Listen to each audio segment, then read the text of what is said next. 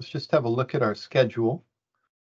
Just like usual, I'll drop a link into the chat if anybody likes to migrate to the web page. So last week we finished our long stint on the boot camp, and I was pretty pleased with the turnout for that, and I hope everybody got something from that. It took us about 12 weeks of stuff, but I think it took us about 16 weeks, given a few weeks off. And today, by request, we're going to talk about Git and GitHub, these tools that in my workflow I use every day. Virtually every day. I use it indirectly for sure every day, and I use them directly every other day, or maybe every day some weeks. So we'll talk about what they are. You've probably heard about them. Talk about some of the reasons why you might use them and so forth. I've got some slides set up if you like to follow along with them. I look ahead to future meetings. I was only hypothetically threatening Anna with an invitation to come and do something, because I will be looking for a topic, and we don't have a topic for next week. Now, if we don't have a topic for next week and nobody volunteers, or I can't think of anything, what I may suggest doing for next week is I've been involved in using an AI foundation model for analyzing bird songs, and I'm in the middle of a few things, just at the early stages of this project. And there is a master student who I don't see in the chat today, but she may come a little bit later on, and sometimes does come, who's doing some of this for her master's project. And I think I may talk about that and demonstrate the code. That's in Python, and haven't done any statistics on the data, the sample data I've collected, but it uses an AI model to analyze bird sound recordings and identify species. And the idea for this is that it can automate the capture of biodiversity data. For example, if there's some on-farm intervention, like we have some skylark plots and some strips on the boundaries of fields, the idea is for those to be part of a compensation scheme for farmers as a way to mitigate impacts on biodiversity. But there needs to be evidence for that, and getting that evidence is really hard because you have to be an expert in collecting biodiversity data. You have to know a lot about birds or insects or other organisms, and it's time consuming and very expensive. So what AI promises to do, and devices that incorporate AI promises to do, is to make that more efficient. So maybe I'll talk about that next week. And the weekend after that, it's our 150th meeting for the R group, and I think what we'll plan to do is maybe have a hybrid meeting where we meet in person, maybe work on something fun. Maybe something we've done in the past on that day is we've, in fact, we're going to talk about Git and GitHub today. At one past meeting, I think for the 100th meeting, we made personal websites using Git and Markdown and GitHub. It's a free way to have a personalized website to show off your CV or any other things that you want. So maybe we'll do something like that. If anybody has any ideas, though, the reason I mentioned that is please let me know if you have any ideas, or if you'd like to volunteer for one of these meetings. I can do my BirdNet thing anytime. Okay. So if you want to follow along with the slides, you can just click on them. I've already opened them up, and they're right here. Okay, so I think I originally titled this Git and GitHub for Interesting People, but I've retitled it for everyone. This is just an introduction for people who probably haven't used Git, maybe don't understand why you would use it or how to use it. So I'll cover each of those things today.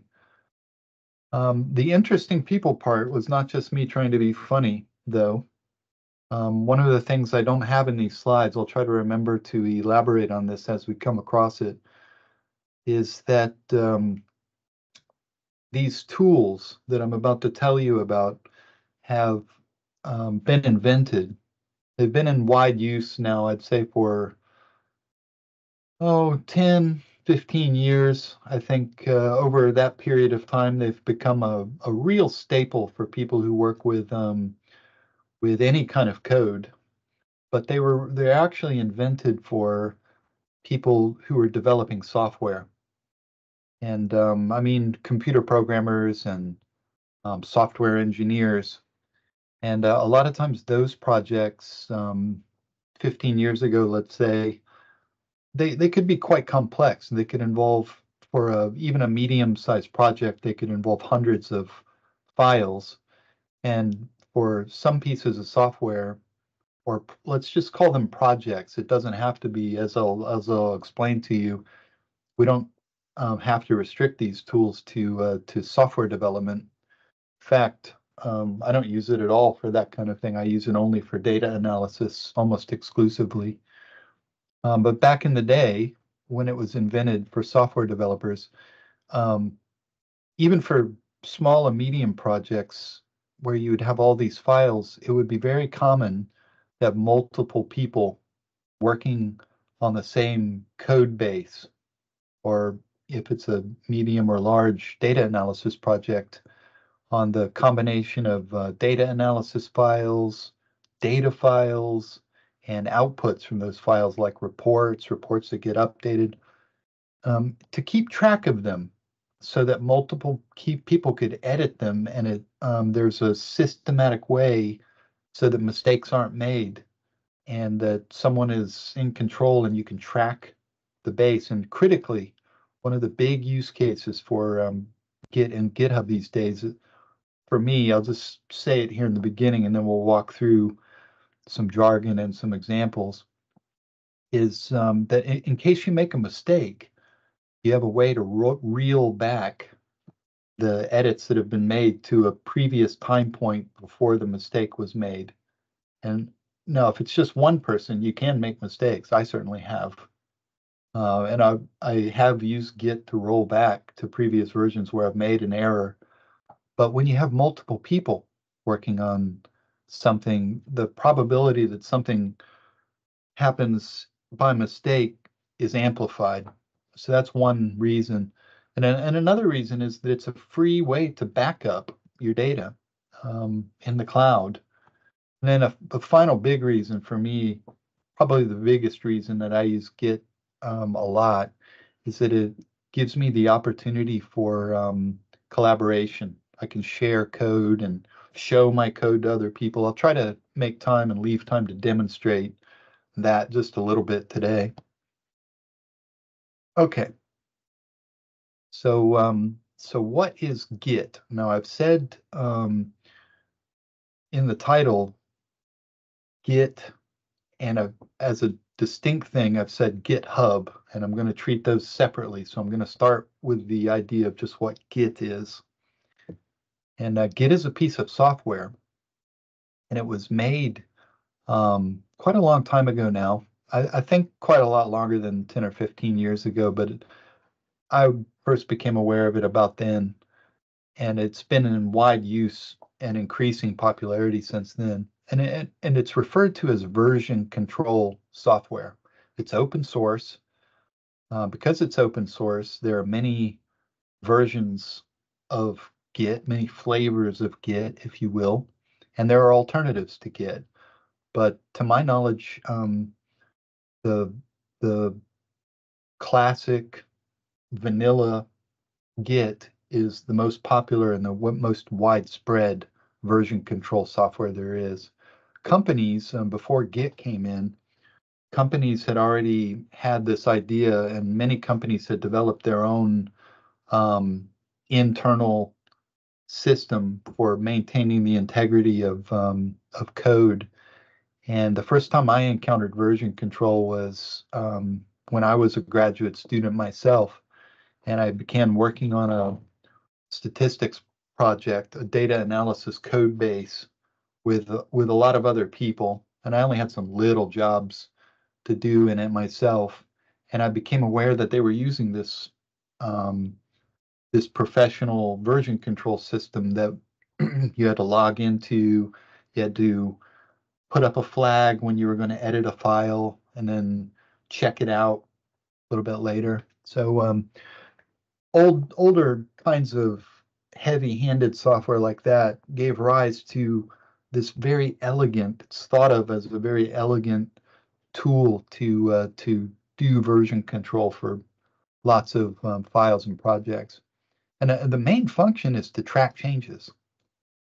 So if you have 100 files and you only change one line in one file, what Git does is it actually records the difference, and the kind of jargon term for a difference between two file versions is a diff.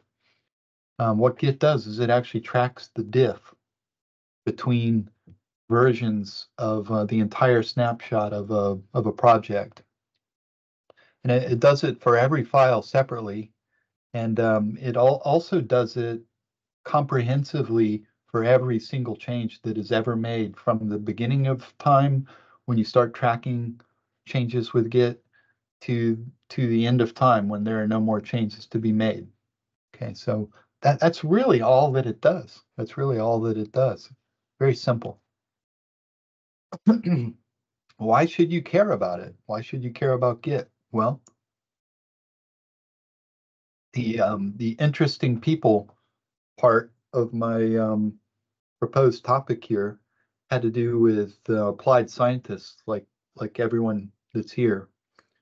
The reason applied scientists have more and more begun using Git is because it turns out that Git is really good for reproducible practice.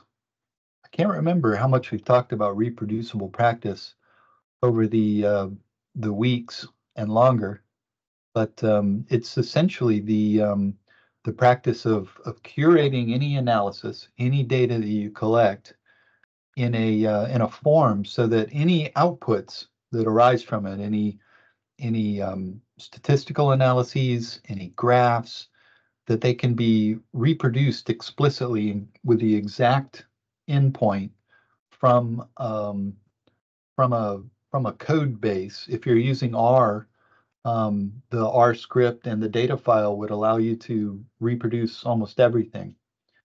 So Git is really good for reproducible practice. I don't know of any journals these days that mandate that you have code along with your manuscript with reproducible data analysis instructions. But I've certainly seen more and more papers where code is given in the appendix or in the supplementary materials. So it's becoming more and more common, and the easiest way to do that would be a link to a Git repository. Another thing is that I already mentioned is that using Git prevents accidental mistakes. The commonest thing that I see people do, I did it as a matter of fact long ago when I began as well, is editing data is one of the real big ones. One way to get around that is you make many versions of your data sets. Maybe you accidentally delete something, or maybe you save over something. Maybe your computer makes you lose work. All of those are accidents, or maybe you, in the passive aggressive butler of R, you write some code that is wrong, but it actually executes, and there's a mistake in there. Essentially, like I explained, Git allows you to roll back any mistakes to a previous time before a mistake was made in case something's accidentally corrupted or deleted. But the big one is collaboration with other people. If I'm looking at a few people in the chat that I have used Git with, I use it extensively. If there's a project, if it's any more complicated than one data set and one R script, I will tend these days in my current practice to make a Git repository. Now, I want to explain how it's used, and I have a number of slides to explain in very simple terms just the idea of using Git, and then how you can use it for your own work, even if you're just curious. You can use it for your analysis, but as I mentioned, you can use it to make a web page. As a matter of fact, our users group web page is a GitHub repository that is written entirely 100% with our code. It's using the latest version uses Quarto within R. So I'll kind of talk through all of that stuff and show you some stuff at the end. So let's walk through Git and talk about just how it works. So let's say that you have a directory, a folder on your computer, and it's your working directory for some project. And let's say that you the Git software, you have to notify it that a directory you're working in is meant to be a Git watched space. So we'll talk about how to do that in a little bit, but forget about that now. Just pretend you have a working directory that is a Git space. And let's say you've got some data file. Let's say you've got an R script. And the idea of this is that when you alert Git to this space in your computer, that it simply watches the status of this, the contents of this directory, and any change that happens, it just records it. It just keeps track of it. It only records the diff. I haven't emphasized this in this talk, but I really wanted to just get the basics out there, and then we can carry on with this if people want to. But one of the real interesting things, one of the elegant things about Git is that it's very lightweight and very fast. So it only records the differences, the diff. So it's not taking up tons of space or memory in any part of the system. So let's say that in this working directory, you're developing your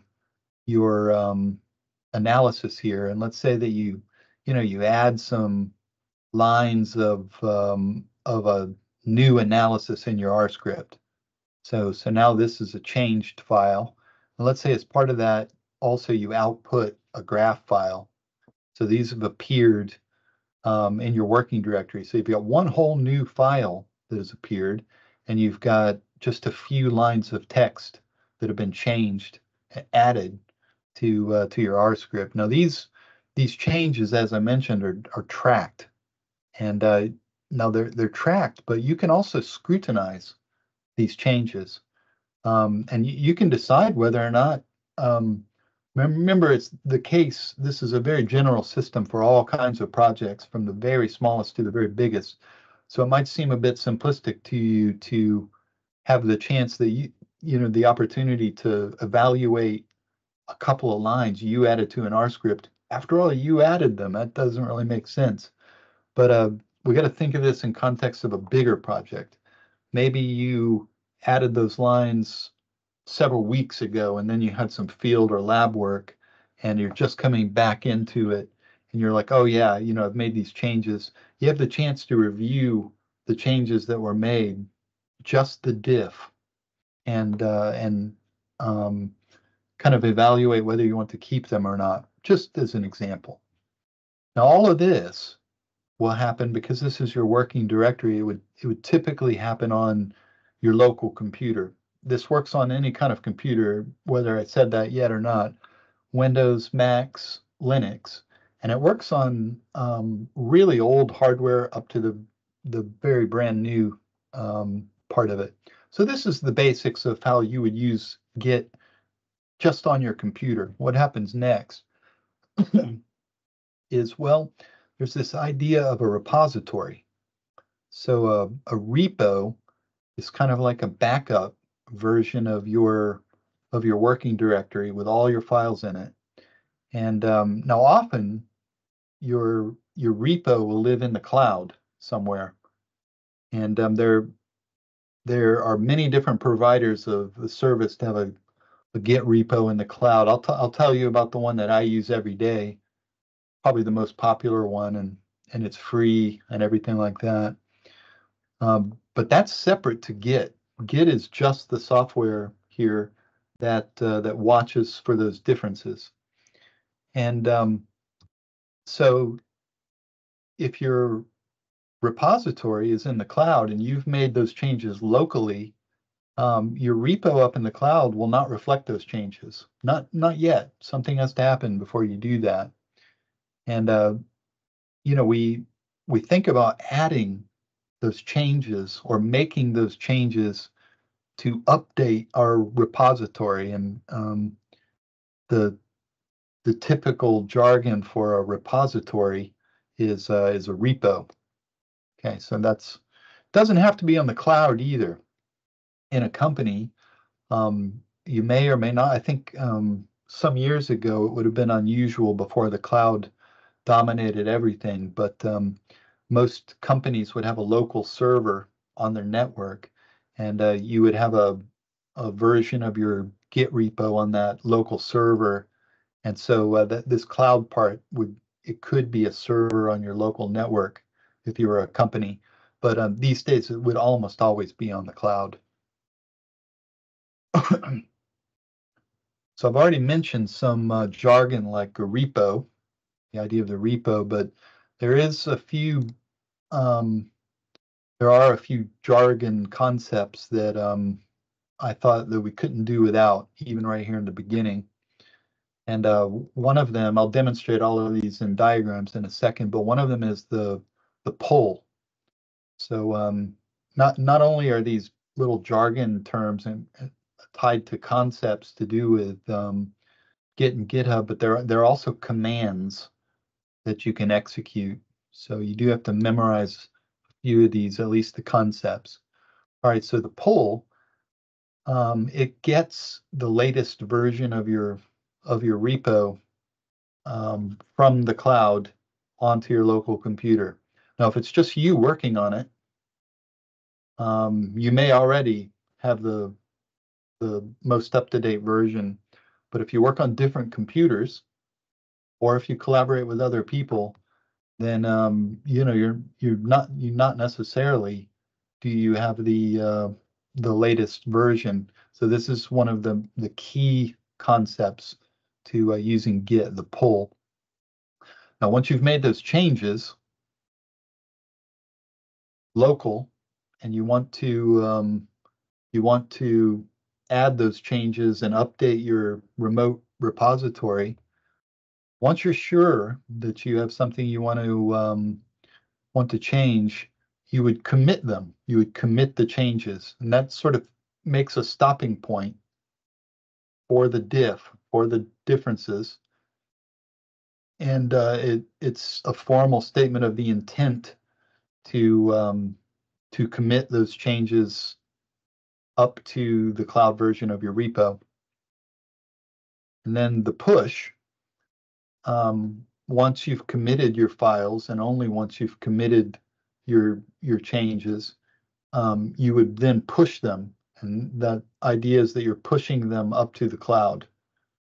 So that saves the changes in your diff and puts it in your repo.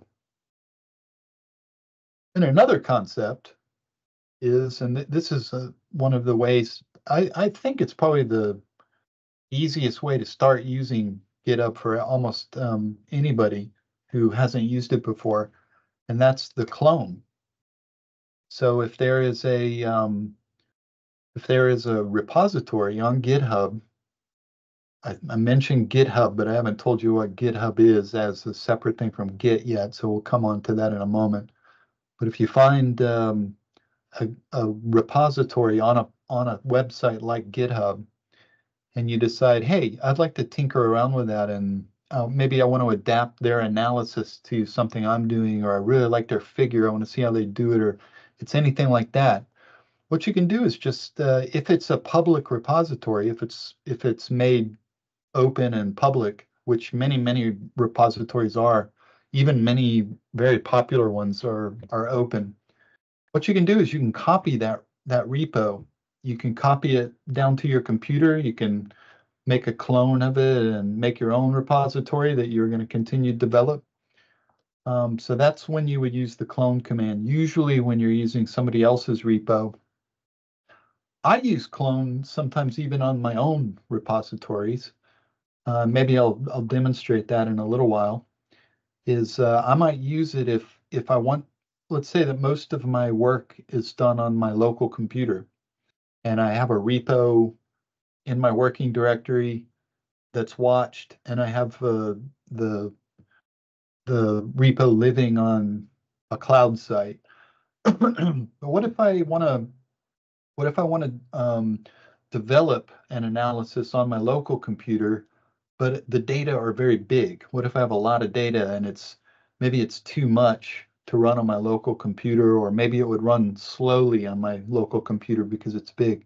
Well, I might want to perform that analysis on a cloud computer, like say Google Colab or RStudio Cloud, where I can ask for resources that have a lot of RAM or a very fast processor. Well, what I can do is I can set up all of my analysis on my local computer. I can push that to my repo in the cloud. So that lives over here in GitHub, let's say. And then I can come over to a place like RStudio Cloud, and what I can say is, right, I want to clone that repo into this other server. So I move all of the material over to RStudio Cloud, clone it in, and then it can run the analysis. It's very convenient to do that. You don't have to upload anything.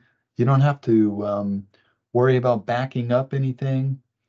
It's a very elegant way to save your data and use computing resources that you may not have on your desktop.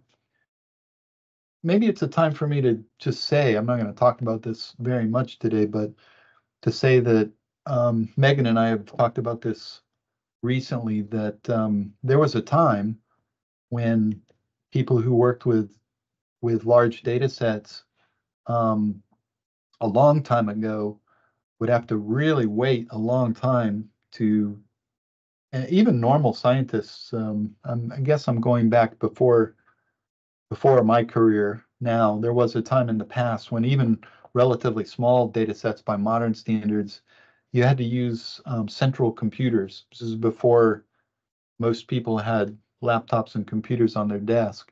And it took a long time. It would take weeks to run a regression analysis. You'd have to wait in a long queue and then run it, and then a day or two later come back and get your results. If you made a little mistake, you'd have to do the whole thing over again. And then we all, in the subsequent decades, kind of got used to having computers on our desk, and laptops and things like that. They're so convenient, so easy to use, and they got faster and faster and faster up to a point. And now data availability is so wide that and the data sets we typically may want to use are so big that even if you have a pretty good computer, sometimes not enough. And so the use of cloud computers has become so easy and prevalent that we use them for big data. We have to use them for big data, but I've started using them for other things just because they're easier. And this clone is one of the ways and one of the reasons that makes it so easy for me to use cloud computers, and for other interesting people too.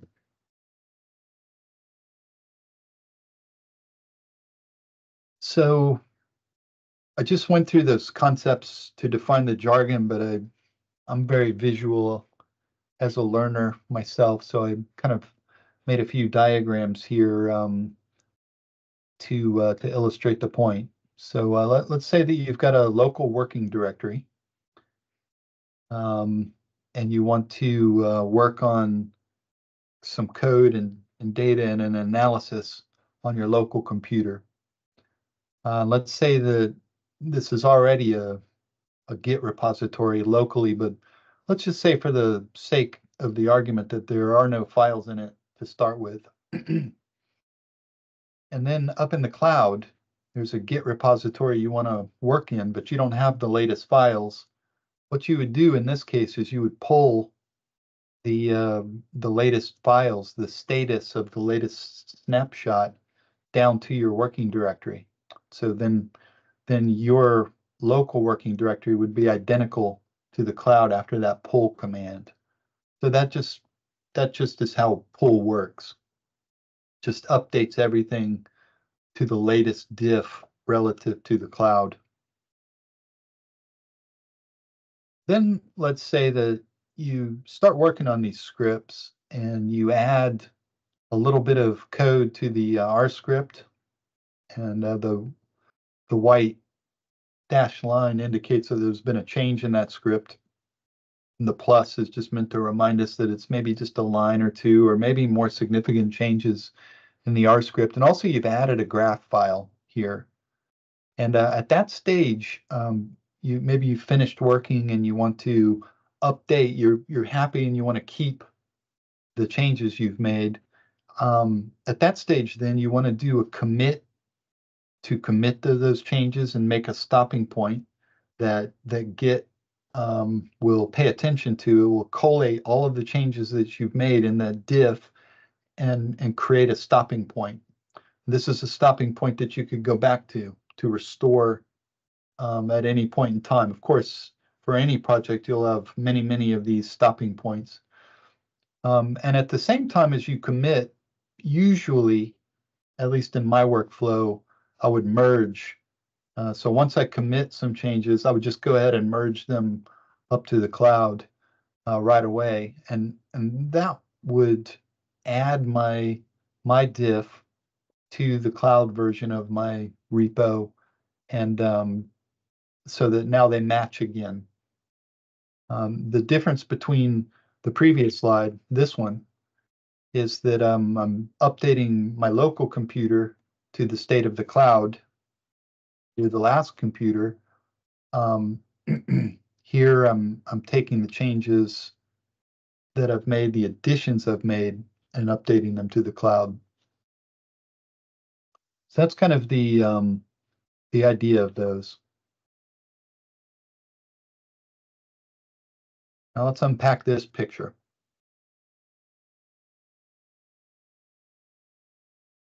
Put this picture in here to remind myself that I've simplified some of the details in here for the sake of this being a first time out. One of the ways I've simplified it is if you just focus on this top part up here, the local and the remote. I've simplified the local part of the way that Git works just for demonstration purposes, really. And the way that I've done that is I've presented the working directory, the staging area, and the local repo all as a single entity. But technically, there are a few more details here where you may or may not, in some workflows, have your working directory be the same as a physical memory place where your local repository is. You may or may not. I always do because of the way that I work and use Git. But for bigger projects, for software development, you might not always. So in this scenario, there is another little concept I didn't tell you about yet.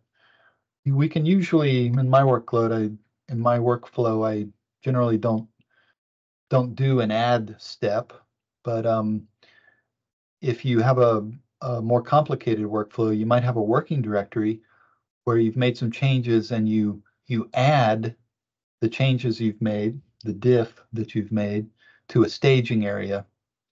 And it's from that staging area that a commit is made. And that goes into the local repository. And then it's from that local repo that the push is made.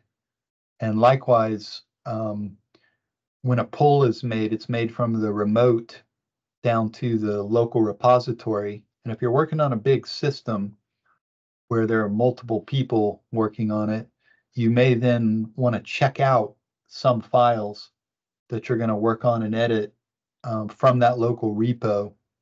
So this is the full fat workflow. I've just simplified it partly based on the needs that I have and the way that I use GitHub and the way that I anticipate you, but also just because most of us who do data analysis with Git and GitHub don't have to check out files we're working on in a local repo. Not usually anyway.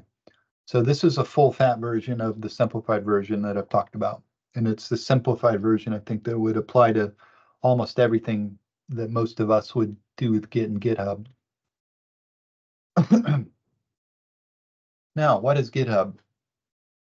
I've mentioned this a number of times. It's almost difficult to mention Git without mentioning GitHub these days. So so here's what I think GitHub is, just in my own words, is that it's a very easy to use cloud host for Git. It's easy to use because it's web-based with a graphical user interface. It's easy for beginners because of that. And it just lives in a website. But we'll look at the website in a second. We'll look at it together. And of course, it implements the vanilla version of Git, the most popular version of version control software out there.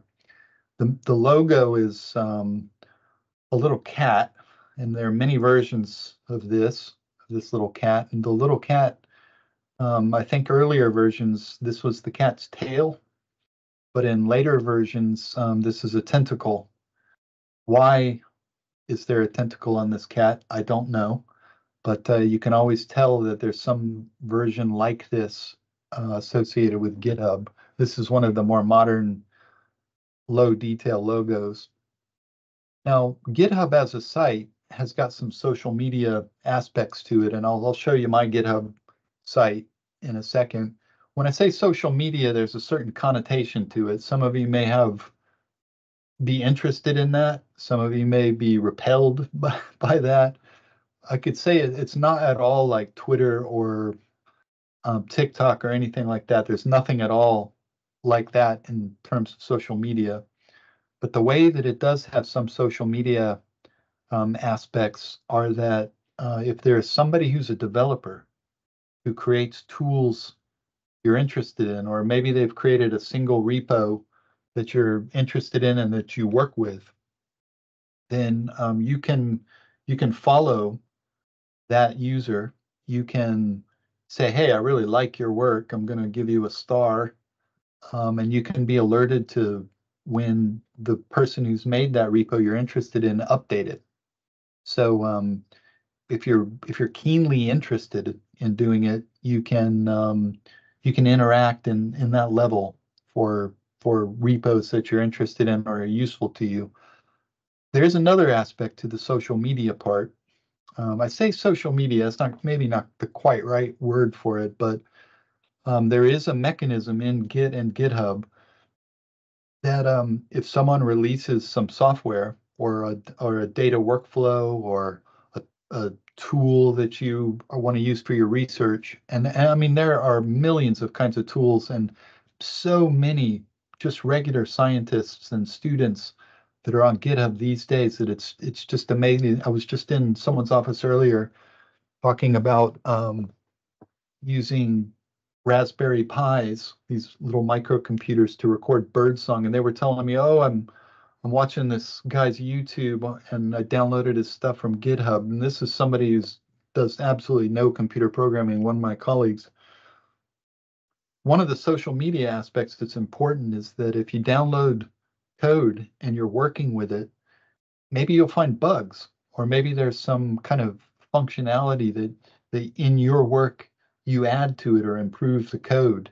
Well, one social media-like aspect of GitHub is that there's a mechanism for you to say, hey, I've done something good, and you can offer your diff to the owner of a repo, and then they can decide whether they want to merge it with their main repository.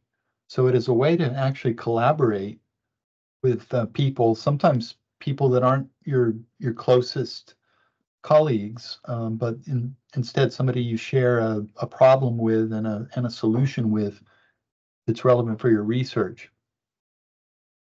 There are also some admin aspects to GitHub which make it very useful.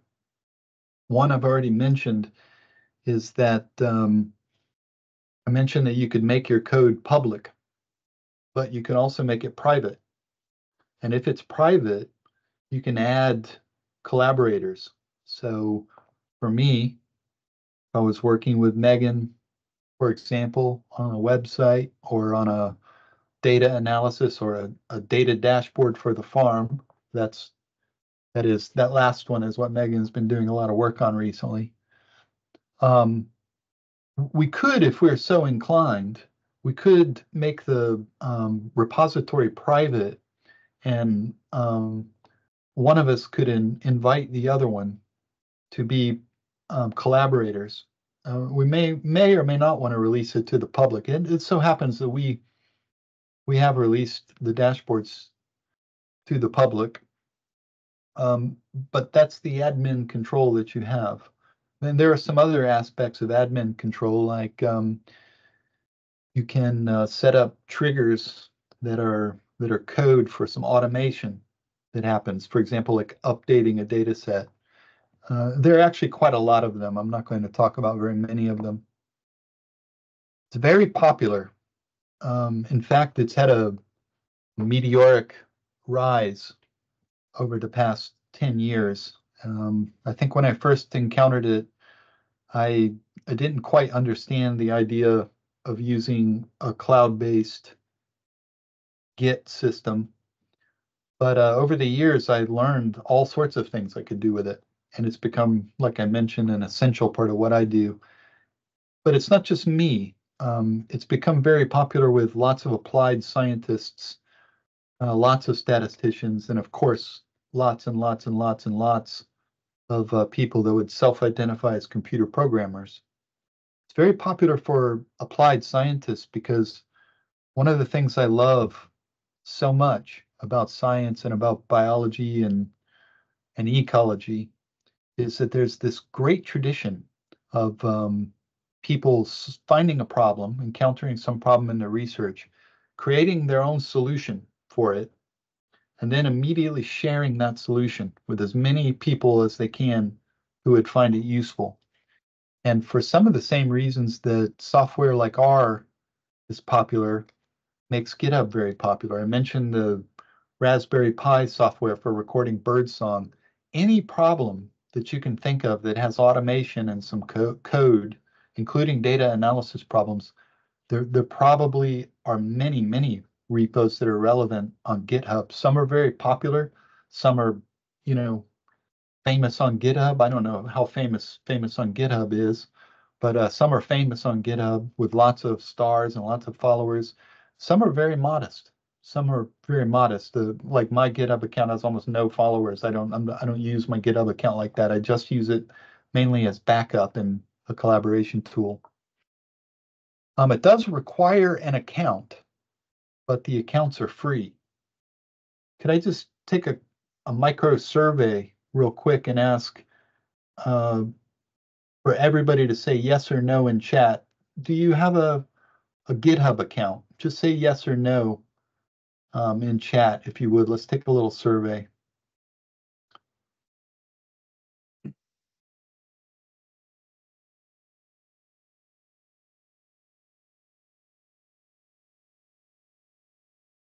Some yeses, some nos, a mix. There's more yeses than I thought there would be, potentially. It's so easy to start an account. If you use Google, if you have a non-university email, I would tend to recommend that you use a non-university email. The reason for that is that if you ever get a job somewhere else and you lose your Harper Adams email, you won't at the same time lose access to your GitHub repo. The accounts are free. You can pay for some services. For example, you can pay if you have the need to store very large data files, but that reminds me to say that the function of GitHub is actually not it's not to store large files. It's for storing lots of small files that are primarily computer code and little bits of data. And if you have large data files, I think the current limit for a single file is 100 megabytes.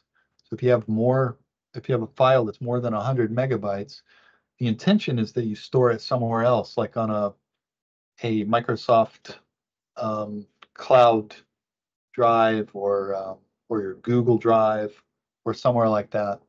And down here, it's cut off on my slide, but Microsoft bought GitHub a few years ago, and I think there was a time a decade or two ago where I wasn't a big Microsoft fan. I thought their software was bloated and slow, and I didn't even use Windows computers. And in fact, I wouldn't. I refused to on principle for a number of reasons.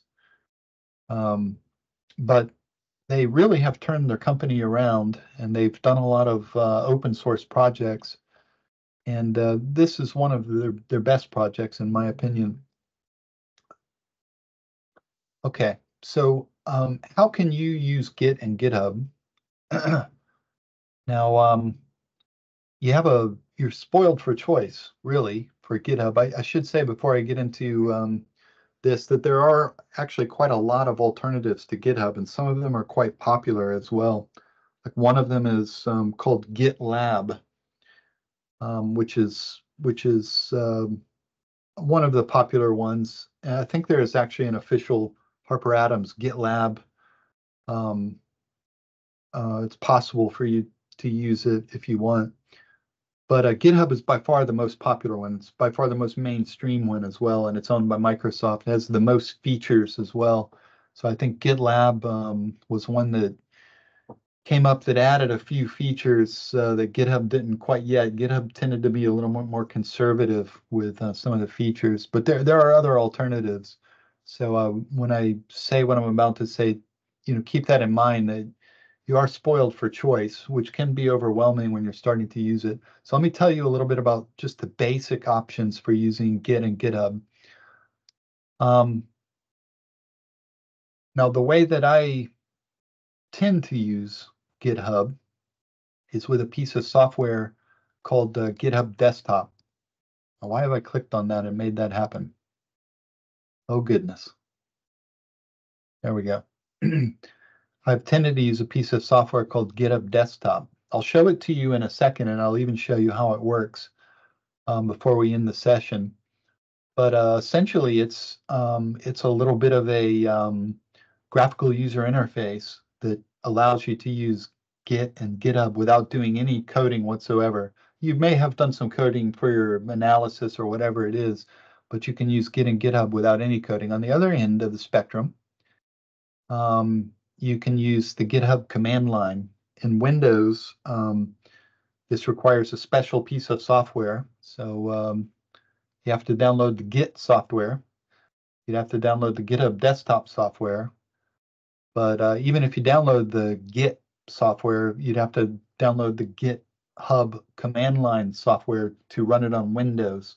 Typically, when you install this stuff, I think the GitHub command line is bundled with GitHub Desktop. Git may also be bundled with it too. The command line requires that you memorize some computer commands, and you just enter them, usually sitting in your folder. So this is one that I just downloaded. I don't tend to use GitHub from the command line, standalone command line at all. But here what you can see is that this person has issued a command called git status, and they've got a status of 2 files, and then they've identified what that status is. So there's one new file called license.md, a markdown file, And one says there's a modified file, so readme.md. And then there's a command down here to commit, git commit, and then there's a comment. So whenever you commit, as I'll show you in a second, it's customary. In fact, it's required that you document an explanation of the of the of that stopping point. Now these days, you can also use Git built into RStudio or VS Code or the others. I do use the built-in Git functionality in VS Code. This is a piece of software you may not have used, but it's for doing coding stuff. You can use R in VS Code, but I just find the way that they've integrated Git very, very powerful. And you can also use it in RStudio. I have used it a few times, but I just didn't find it as easy to use. So this is essentially how you use it. Got a few demos. I'm going to just remove this real quick. The first thing I'll show you is my GitHub desktop, and I'll also open up a folder here. Now this is this is a folder that's in a Git space called Git Harper Data Science, and inside, if I just click up to that, you can see that there are a few folders and just some random files floating around. But this website folder is itself a GitHub repo. Maybe I'll try to make this a little bit better for you to see by doing this. There we go. Hopefully that's a little bit better for you to see. Can you see my cursor floating around in my folder when I window it like that? Can somebody just say yes or no? Yeah, you can. Okay, good. You can see that this is a GitHub repo because it's got some hidden files, some hidden folders. When they're in the Windows system, if you put a dot with no letters, no characters before the dot, it would be referred to as a hidden file. I have my settings so that I can see hidden files on my system. But we can see it's got a Git folder. If we just look inside the Git folder, we see quite a lot of stuff. And this stuff is what keeps track of the diffs in the whole folder. I've got a Quarto hidden file because the function of this folder is to make a website using Quarto. So Quarto has a lot of other stuff in it, which I won't go through. And I've also got a hidden rproj.user file. And this is because it's also an R project. So this GitHub repository is itself an R project that uses Quarto. So there are a lot of settings, and you can save the working directory and such as that in there. All those are automatic. I would never even go in there and look at those ever. I don't know if you noticed, but my Dropbox just updated with that Git, and I don't know why it did that, but I'm just going to go down on my computer. I'm going to stop sharing and share my whole window again so you can see everything. There you go.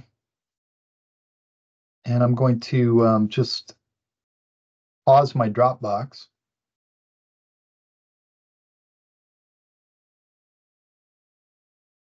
I'm going to pause it. I accidentally clicked indefinitely.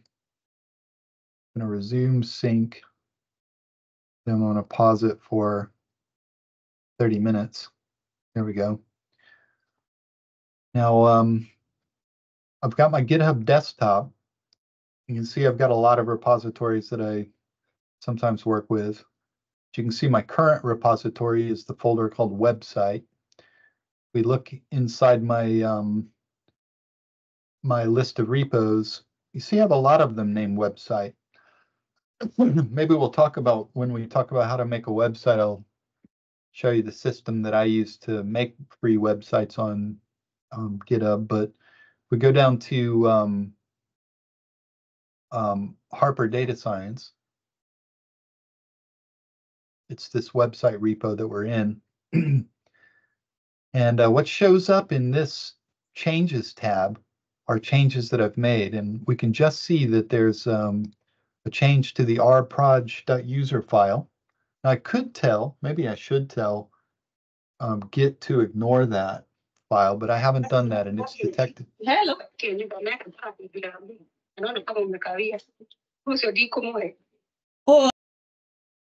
Maybe I should tell R to ignore that, but I haven't. So it's detected some change in the status of my my R, and I think I have R Studio. I have it closed now, but I think I had it open just before this meeting, so it remembered some little change. And I also have one called Git dot pptx, so Git PowerPoint, that's in the Pages folder. So this is a PowerPoint that I made to make some of the graphics for the slides that I made. And I just put together those graphics and then save them as pictures. So Git has noticed that I saved that in there. What I'm going to do is I'm going to update a summary of this. Just going to put a terrible message and just put the word update. And then I'm going to commit my changes. It says commit to main, because another little detail I didn't elaborate on is that you can have different versions of your repository. You can have a main version, and you can have as many other branches, so-called branches, as you want, but you would usually just work with main. So now that I've committed, it's inviting me to push to the origin, which is up in the cloud on GitHub. And if I just demonstrate, I bring up a web page, go to my GitHub repo. In fact, I go here and right click. I can view on GitHub and it'll open the page for me. What I'm going to be looking at here is my pages folder. This is up in the cloud on GitHub. You can see in this folder, I don't have that PowerPoint file. But once I commit and push to origin, now the diff is empty. Now the changes that I've staged, committed, and pushed have been committed and pushed to the remote. Now, because that's a PowerPoint, it might take a second, but I'm just going to hard refresh 3, 2, 1, and it pops up there. This is a repo that you can check this out yourself if you're interested. There's nothing there much to see, but in case you wanted to directly download any of the stuff, you could go to that link, come to this page, you could click on that PowerPoint, and you could click the download button to download the raw file. And sure enough, it would download and we could open it and see it. So that's just how that works. By the way, if we just go up to the main part of this repo, to the front part of it, this is all of the code that makes this website, our main website, and has one folder for all of these sessions. I just have a link to the YouTube for most of them, but all of them have slides and other assets. So if you're interested in, this is a relatively complex one compared to some that can be made, maybe compared to ones that we would make, but you can see exactly how it's made. That's the idea. No problem. See you, Ann. Now it's 5 o'clock. It's straight up 5 o'clock.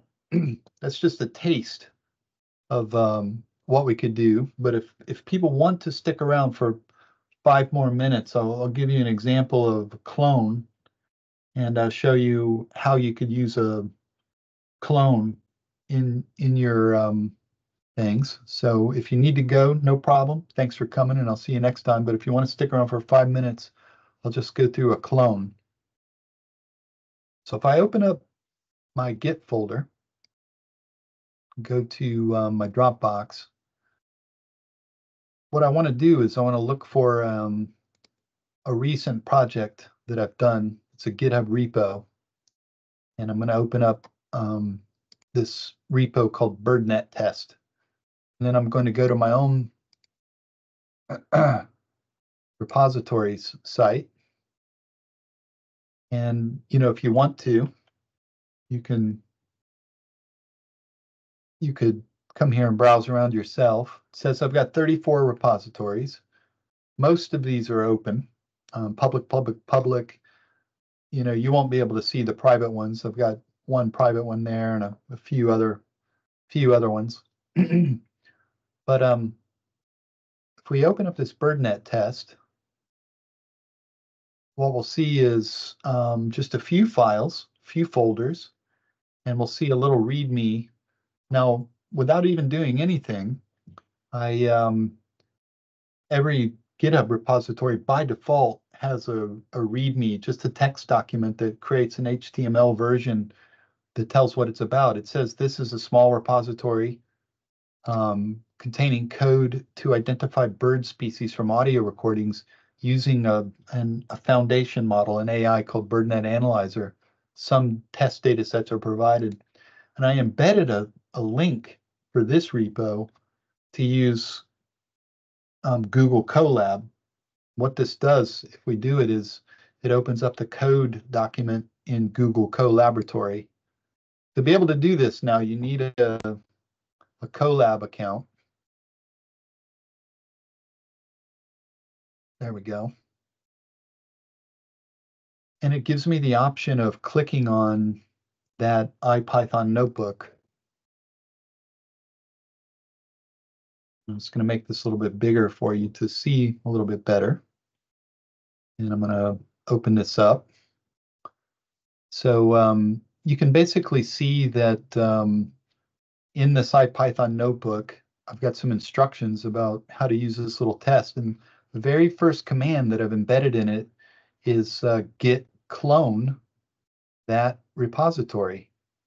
And if I just open up the folders here, I'm going to connect to a runtime, and it gives me a default folder with sample data. But let me clone this 3, 2, 1. I'm going to run it anyway. I totally trust the author of this one. It's going to take just a second to download. Now, it's not downloading it to my computer. It's downloading it from GitHub to Google Colab server that I've just connected to. So Google Colab, if you don't know about this, is a free virtual platform for researchers and other people to use that lets you use a so-called virtual machine, a little slice of cloud computing space that has its own RAM, has its own central processing unit. And for AI stuff, it also lets you have a free graphics processing unit, a GPU, in case you need it. Now, this has updated everything, and it's downloaded everything to a folder over here called BirdNet test. You can see it there, and I'll just look in it. And this has nothing in it except my my GitHub repo. It's just downloaded everything, and I only have the code that's in this file, and I have a data file. The data file has a few example bits of code here. Now, I've been working on this the last few days. I'm going to change my directory to go into this BirdNet test folder, 3, 2, 1. I'm going to install some stuff. These are requirements that I need. This is equivalent to downloading R libraries. This is in Python. Now, a thing that I want you to notice here is that pretend that I'm not who I am. Pretend I'm not Ed. Pretend this repository I wrote is not my repository. Pretend it belongs to somebody else, and I'm just interested in it. I want to try it out. So far, the only thing I've done is I've flicked that Open in Colab button on their GitHub repo. I've opened this up and I've just run the first couple of lines. I didn't have to write even. No problem. See you, Katrina. And it's downloaded everything and just set it all up. I haven't had to write any code whatsoever. So, so I've done that. And then I'm going to load my libraries. This is the way we do it in Python, 3, 2, 1. And then now I had this set up for a single recording, and I have my now my data in here. Let's see, data, ed. So I see I haven't really updated my folders very much. Let's see what I've got in here. So I've got it in this one. So I think this is the one that I want to run there, but I've changed the folders a little bit.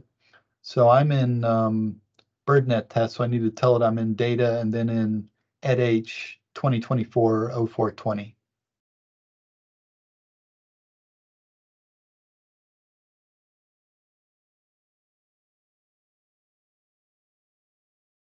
You can see the sparks flying.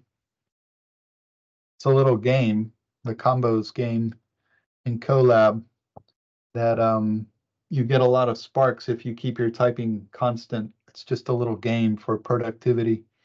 edh 2024. So when I run this, what it's going to do, I've already loaded up the test. It's going to analyze the data. It's going to load up a little bit of a bird recording I made at my house that it just had a few species of birds in it. And then it's going to analyze that with the AI. 3, 2, 1. See how long that takes. It's loaded it. This is just a 1-minute recording. It's very fast. If any of you are interested in birds, this is the same AI that is recorded. So what it said is that at my longitude and latitude near Market Drayton here, and at the date that I gave it, April 20th, it said that there were 145 potential species that were done. So what this does is it just arranges the data and shows the counts for the detections. 3, 2, 1. Whoops, and what is it not like? I think in the interest of time, if you want to stick with me, I will try to fix this error. Species count, Python, let's see what I've done. Recipe, common name, common name. It's on line 6. Common name, entry, common name. I think I've changed the name of my data object. Recording analyze.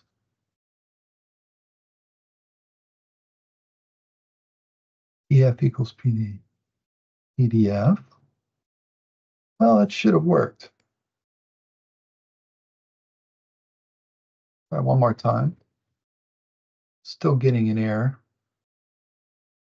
Because I haven't run it, I didn't really prepare to run this, and because we're 10 minutes after, I'm just going to stop it there. I really just wanted to show you the functionality of Git and Git clone, and now we're up to a point in this repo where you would have to do some coding to fix it. And I think I'm going to save this fix possibly for next week when I demo what I'm actually trying to do with this project.